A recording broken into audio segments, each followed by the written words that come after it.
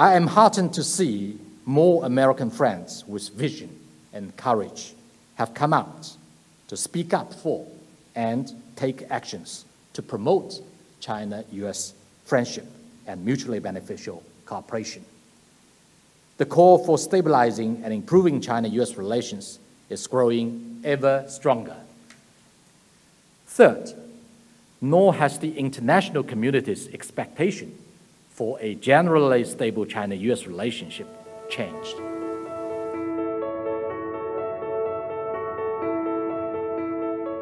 We believe that there is much work to be done to establish a more transparent and predictable trade and investment environment.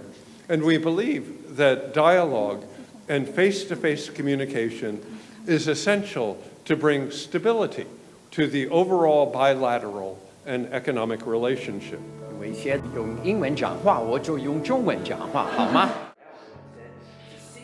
中美关系有困难的时候，让我常常想起我很喜欢的毛主席的一句话：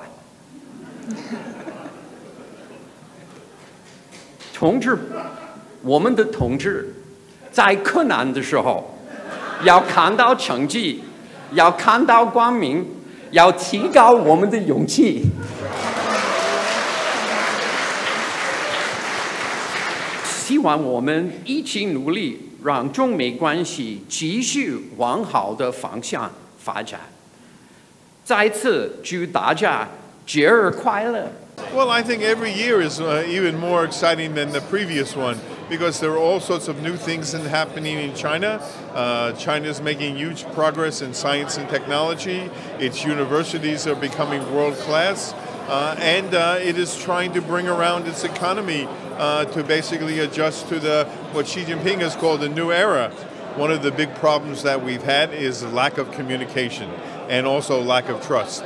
And the only way that we can increase that level of trust and communication is by coming to cultural events, social events, and trying to talk to one another in the spirit of cooperation and collaboration.